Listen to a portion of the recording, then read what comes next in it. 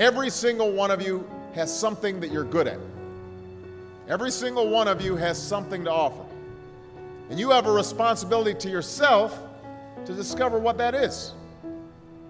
Maybe you could be a great writer, maybe even good enough to write a book or articles in a newspaper, but you might not know it until you write that English paper, that English class paper that's assigned to you.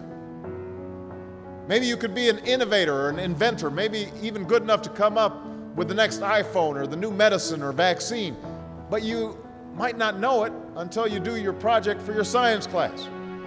Maybe you could be a mayor or a senator or a Supreme Court justice, but you might not know that until you join student government or the debate team.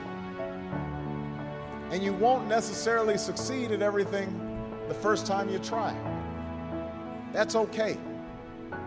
Some of the most successful people in the world are the ones who've had the most failures. J.K. Rowling, who wrote Harry Potter, her first Harry Potter book was rejected 12 times before it was finally published. Michael Jordan was cut from his high school basketball team. He lost hundreds of games and missed thousands of shots during his career, but he once said, "I have failed over and over and over again in my life, and that's why I succeed." These people succeeded because they understood that you can't let your failures define you. You have to let your failures teach you. You have to let them show you what to do differently the next time. So if you get into trouble, that doesn't mean you're a troublemaker. It means you need to try harder to act right.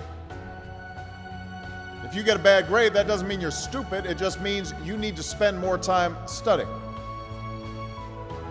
No one's born being good at all things. You become good at things through hard work.